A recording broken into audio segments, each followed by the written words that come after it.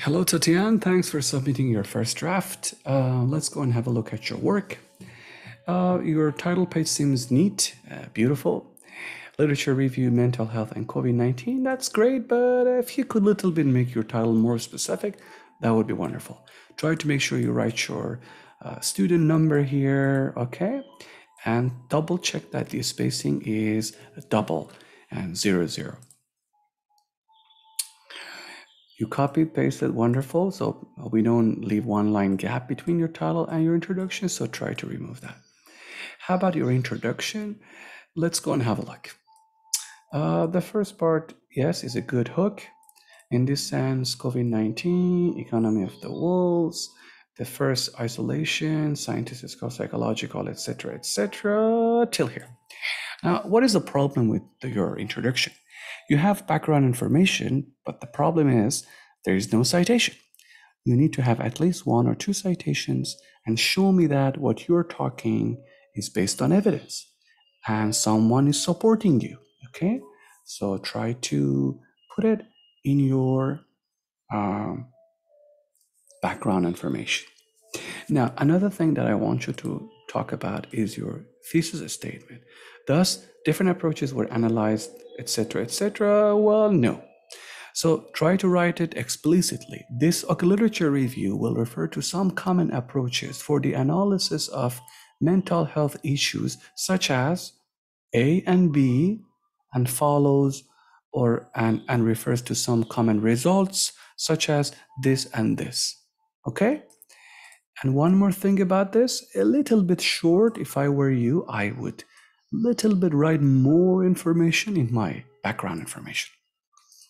Let's go to your body number 1. Again, follow the APA style. Indent the first line of your paragraph. I mean, all your body paragraphs, plus the alignment should not be adjusted. It has to be left aligned. Okay?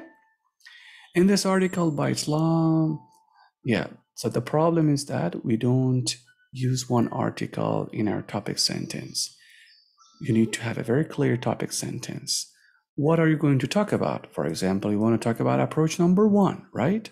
So you can say that the first common approach for analyzing the mental health issues during the COVID-19 is collecting data from patients or running a survey. Okay, that can be another issue you can mention. And then after your topic sentence, you need to a little bit explain it. I don't want you to give me statistics. You need to explain your topic sentence for 3, 4, 5 lines and give me evidence.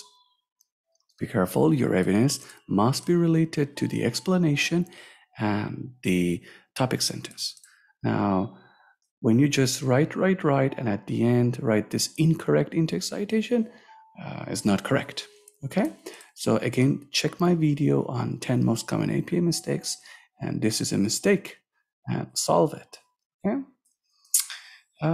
Link to the mental, exactly. Another issue that we don't have any in-text citation for your evidence part, and there is no ending sentence or closing sentence at the end of your body paragraph. So please follow all these rules for all. I don't want you to just write, and at the end give me one source. You say, hey, teacher, this is the source. Okay, does it mean that you got all this from this source? No, of course not, right? So that's not a good way. And you did the same thing. You don't get any mark for this. And also make sure that the same problem is happening here, and this is not acceptable at all.